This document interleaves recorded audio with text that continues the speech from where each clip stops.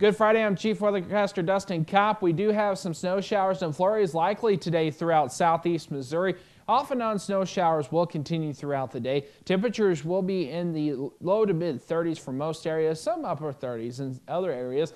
Near 40 in Ironton as well as in Van Buren and Piedmont. Further north you go a little bit chillier, around 37 in Festus. Then for tonight we're down to 21 with some snow showers lingering and a north wind around 5 to 10. The next several days look like this. Finally Saturday, we're starting off on the cloudy side, eventually getting to partly sunny skies, 35 degrees for your daytime high.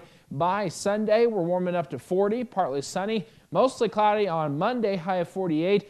Then a chance of a wintry mix Monday night into Tuesday. By Tuesday, we'll continue to see that chance of a wintry mix, 45 degrees, mid-40s for highs on Wednesday, mostly sunny. And by Thursday next week, we're seeing clouds increase once again. However, temperatures will be in the mid-50s. We'll have the latest weather information tonight at 6 and 10.